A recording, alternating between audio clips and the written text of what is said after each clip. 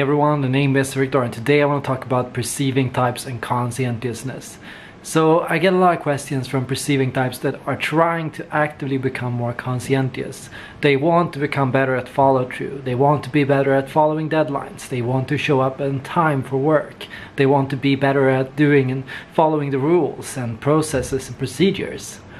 They are trying to be a little less open-minded, a little less scattered, a little bit less messy. And so they feel that they have to become more judging, they have to become more conscientious.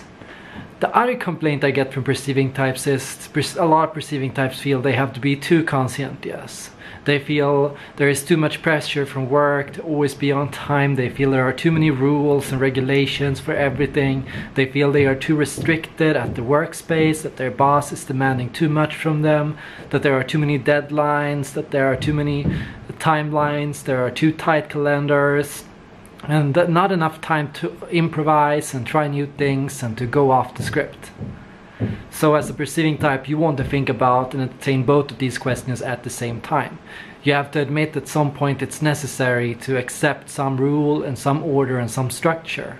You have to accept that you cannot be messy all the time. You cannot be crazy all the time.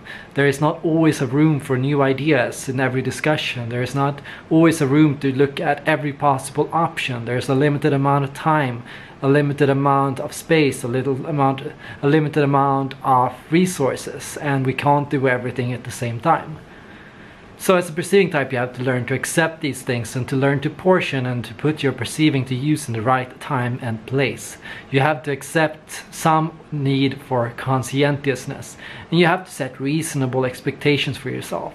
Accept some rules and understand which rules are the most important to follow to have some kind of harmony or order at the workplace, and learn which rules are more like guidelines that you can break and twist and adjust and fall off the script from once in a while without any problem, or perhaps to gain some benefit or reward. Not all rules need to be followed strictly. Not every word is the Bible. Not everything said or written down or thought or agreed upon is necessary.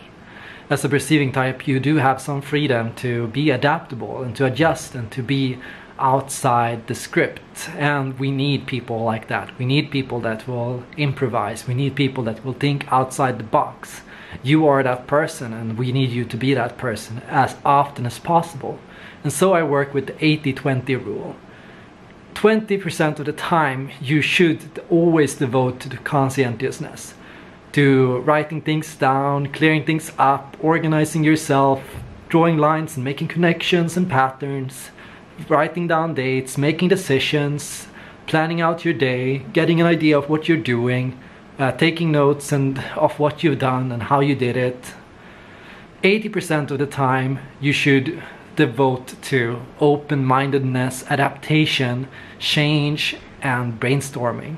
Trying out new things, juggling ideas, seeing alternative courses of action, and new things to try out. With that rule, you'll have a maximum amount of control over your own situation, and you'll limit stress in your life. The more rules and obligations, the more your stress will increase, and the more difficult it will be for you to follow through on said goals and rules. The more reasonable your expectations are, the better you can follow through on reasonable expectations. You can be on time for the meetings that are the most important, and you can allow yourself to be a little bit late for the ones that don't. So these are my thumb rules for you as a perceiving type, and I hope they will help you become more organized and a little less organized at the same time. Thanks for watching, and see you all in the next video.